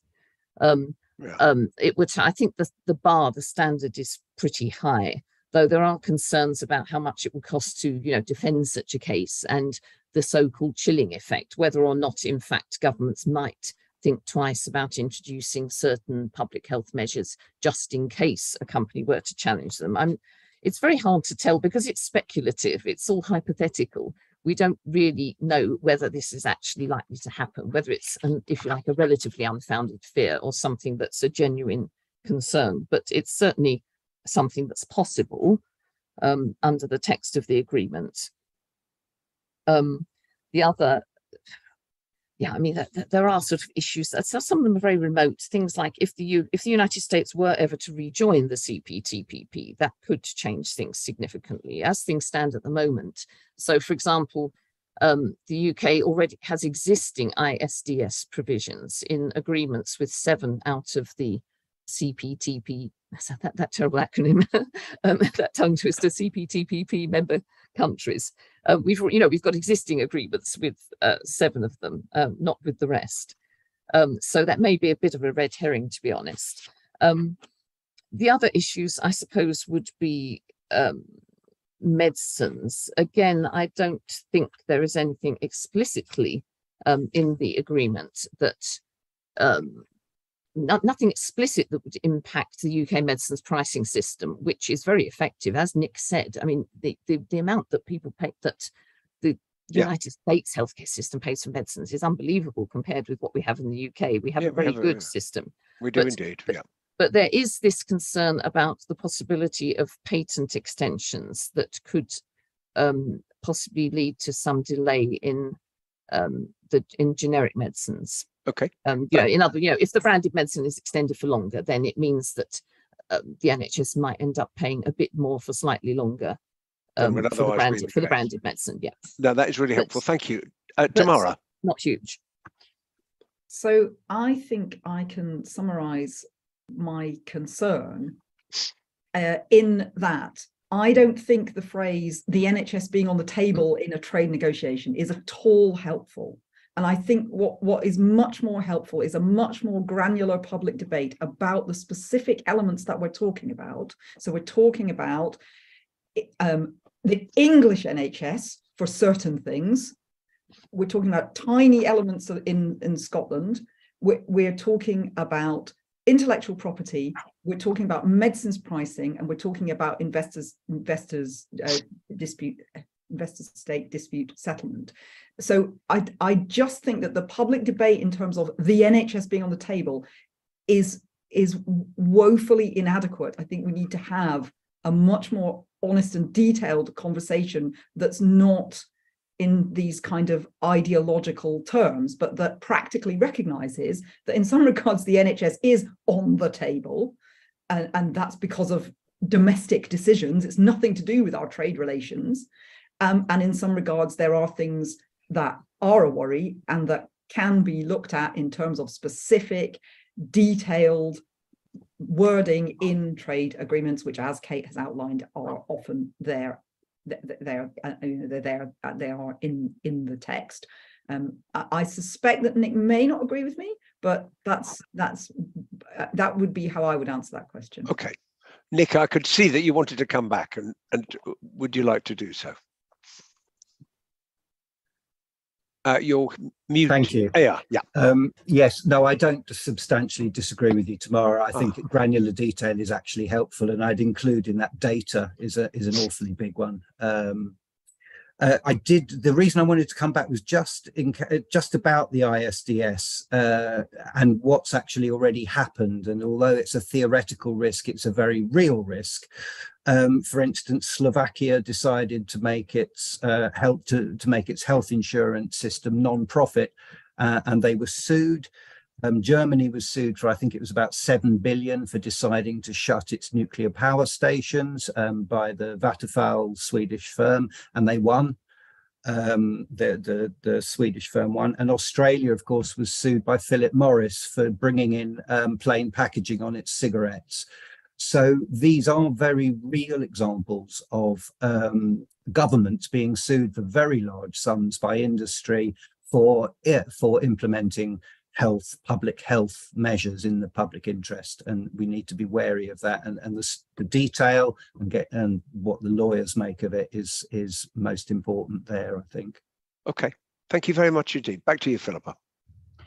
Thanks very much, Hilary. And while it wasn't through an ISDS, obviously the minimum unit pricing of alcohol in Scotland was held up for 5 years by being challenged in court. So, industry has often a vested interest in not seeing either environmental or public health measures go ahead. So I think it is looking at the detail.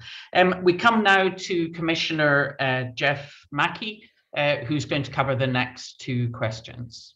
Thanks very much, Chair.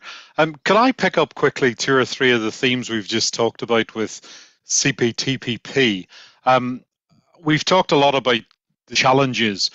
Could I just ask about any opportunities people can see within the healthcare sector? Kate, any opportunities in that accession? Yeah, I think I've already referred to some of these, that, CPTPP is a big market. I think that... Does it outweigh the challenges? I don't think I could commit myself either way on that.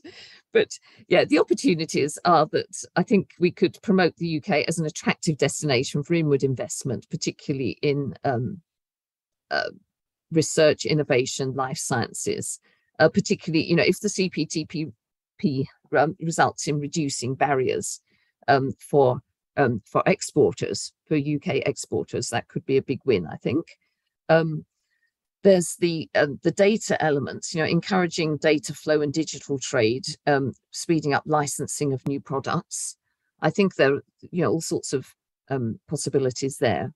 That the UK is already a major recipient of foreign direct investment in pharma and medical devices, and it's a global centre for research and life sciences. So I think this is the linchpin of the government's, if you like, economic life sciences strategy. I think I would say that those are the main opportunities. It's an opportunity to reduce regulatory barriers, to speed up access to and cost of some of the things that we want, to improve our supply chains, and also an opportunity for exporting. I imagine that Peter might have something to say about that. Yeah, I was just moving on to Peter. Peter, I acknowledge your remark about your DBT NDA. Would you like to share your views with us, please? Sure. I think it's good to have more markets to access for companies. It's back to an economically active country is better for its citizens, for their health. And, accessing these markets is strong. I think the other thing that's important about it is it forms the backbone of the countries that are involved in the MDSAP program, which is a regulatory alignment program. And that's good for trade. As I said right at the head of this session, regulatory is one of the major barriers. And that, to be clear, is not about lower regulatory standards. It's about alignment on regulatory standards where we can. So I think that's good. Nothing wrong with that. The US isn't in it. Should the US enter it, of course, it's going to change the nature of it. But I think that you come back to the US, I mean, they issued their own edicts, just as China has done, about reshoring technology and taking everything back within their own borders. So there is a tension there. But yes, CP, TPP, good. Thank you. Tammy. Just super quickly, others may have better information sources than we do, but we struggle to answer this kind of question because of the lack of transparency of available information in terms of granular negotiating texts. Okay, thank you for that. I'm going to leave that there unless anybody else to chip in anything. I'd like to move on. Given the conversation we've got about trading decisions on public health, are there any likely effects in the future we need to be concerned about? Can we actually use any conversation in and around the trade deals to improve public health as part of this conversation? Martha, could we start with you, please? Yeah, so I think we've actually touched on a few of these previously, but to sort of re-summarize it. So part of it is around the ability to legislate progressively around public health, which does have a devolved aspect to it.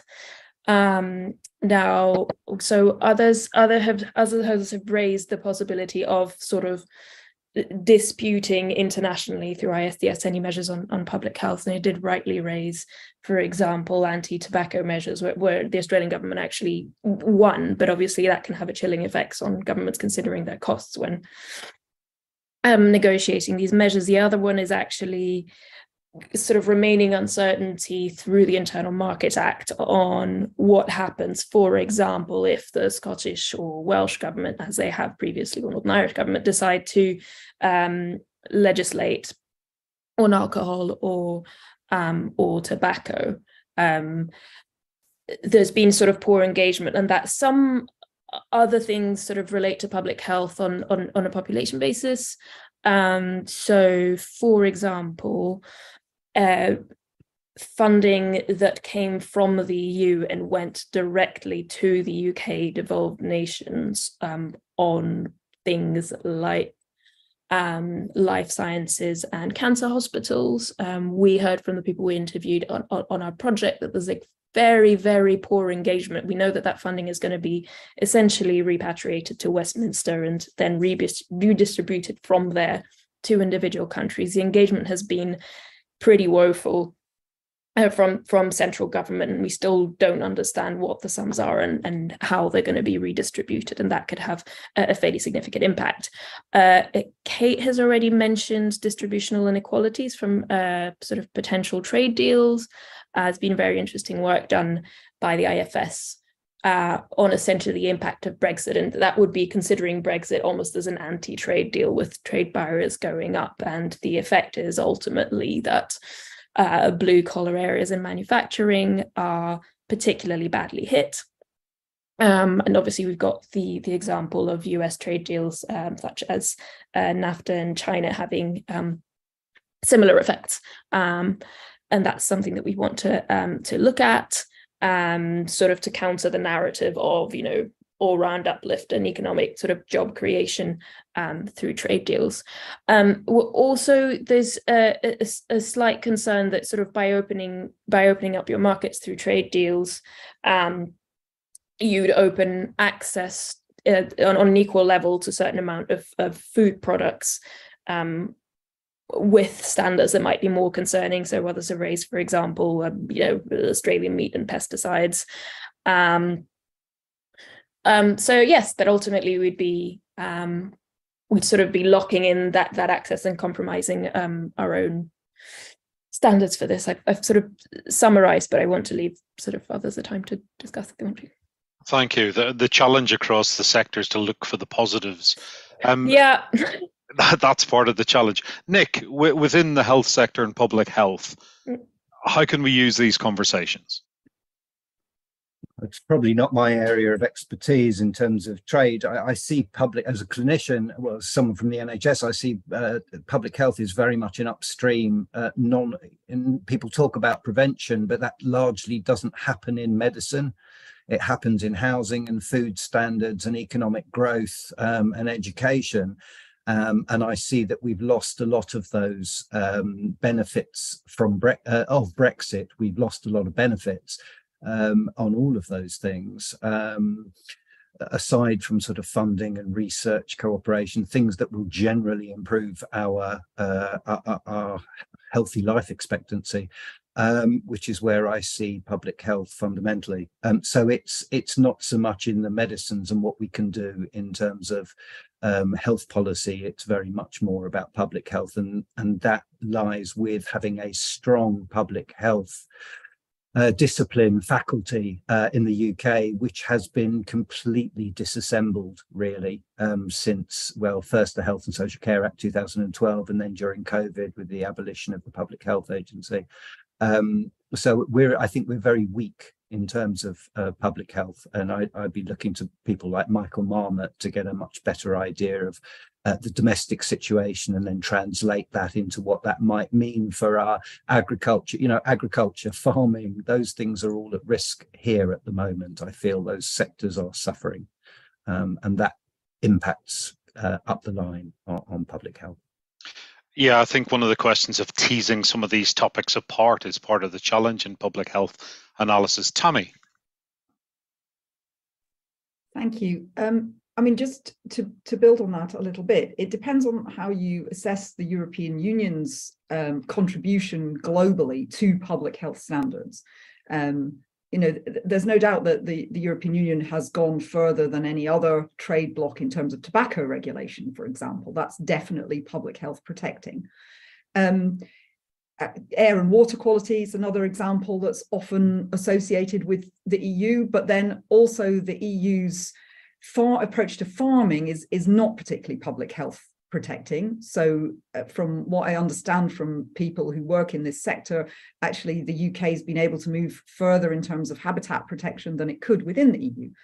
But for the bits of public health that are affected by trade agreements, I do think that we should be discussing greater alignment with the EU as a global power that does protect public health in the context of not only its internal trade agreement, but also its trade agreements with the rest of the world. And I don't think discussion of alignment with the EU or deeper trade agreements with the EU should be off the table. I think we should be realistic about this rather than ideological about this.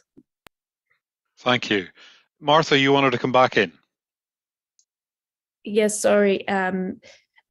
Sort of looking to the first part of the question and maybe slightly answering sort of Nick's question about sort of public health as a non-public health thing, as a wider economy problem.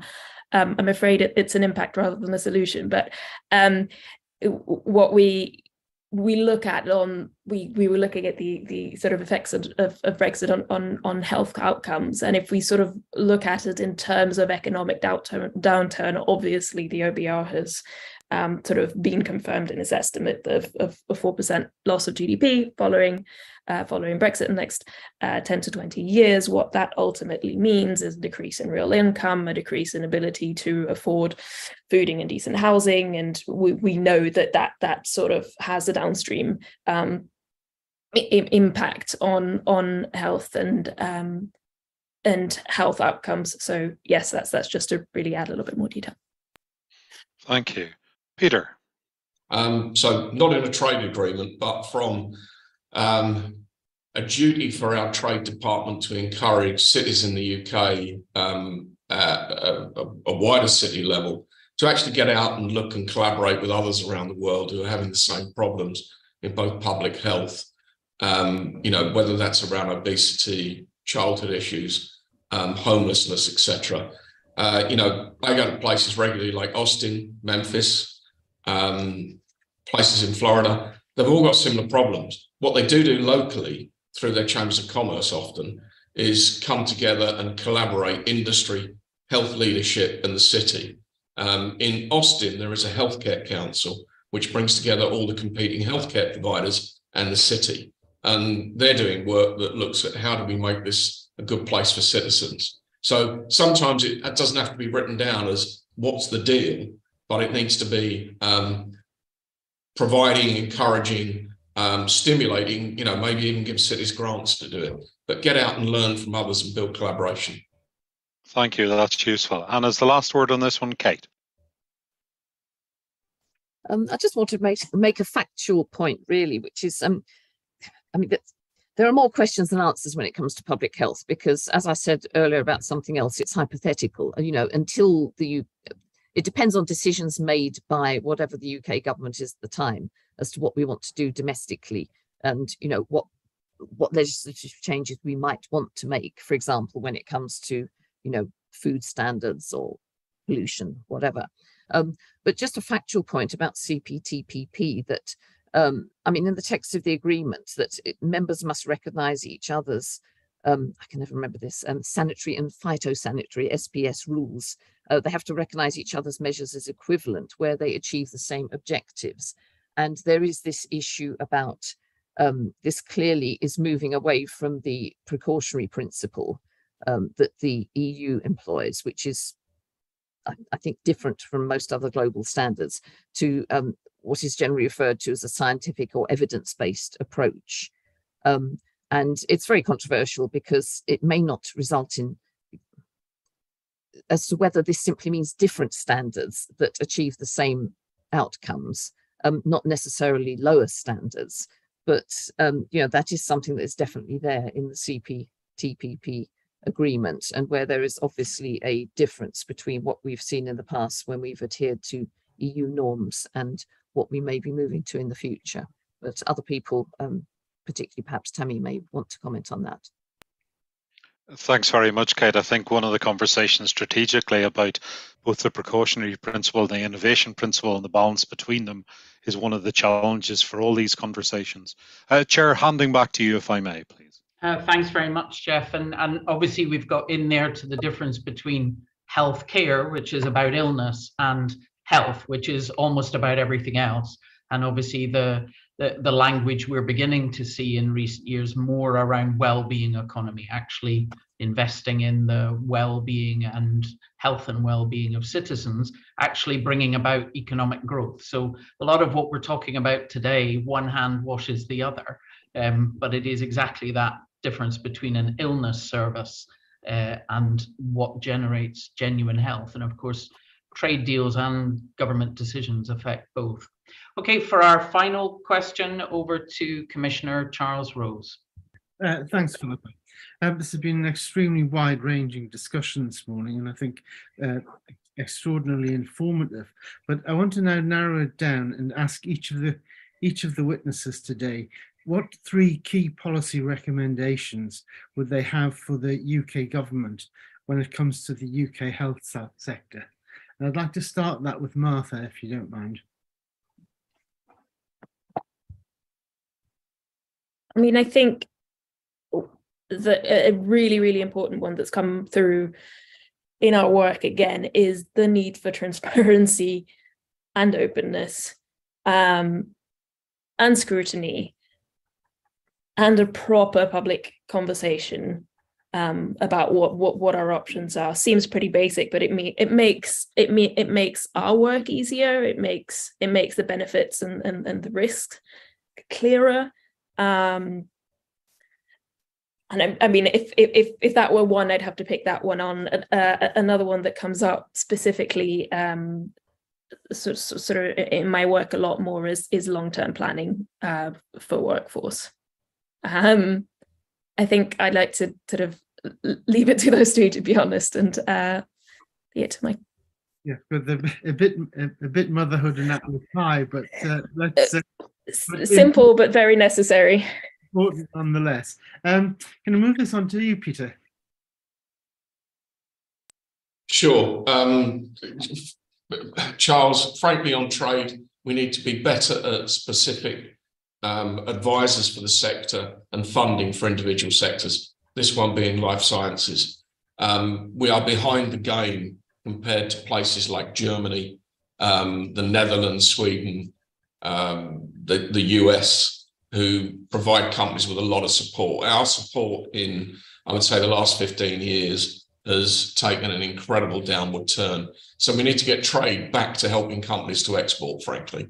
And then internally, it's doing what we can to get regulatory alignment that will help those early stage companies to export and others to come in here and inward invest. I chair a small business in health, and I can tell you, if I didn't have to do a CE mark historically to prepare a product, and I could have done another jurisdiction, I would have done, it would have been no less rigorous, but it would have been done in a timely, more cost-efficient manner, and would have allowed us to attract investment because it would have made us market ready to go elsewhere. So invest in our trade department, make sure it's sector specific, aligned, and think about regulation. Charles, thank you.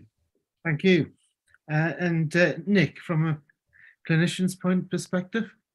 Well, not specifically to do with trade. Well, yes, to do with trade deals or not. I mean, we need the health sector beefed up and made functional. We need some strength to be negotiating from. Personally, I would renationalise the NHS and social care, and in terms of trade deals, that would ensure it's a non-economic service of general interest and therefore exempt without further ado.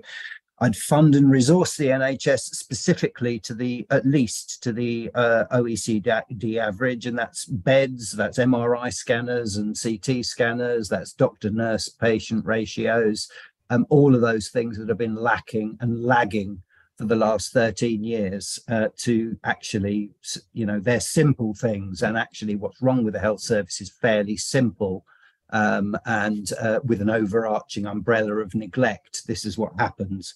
And the third thing would be regular Wanless reviews. Derek Wanless was employed to do biannual reviews of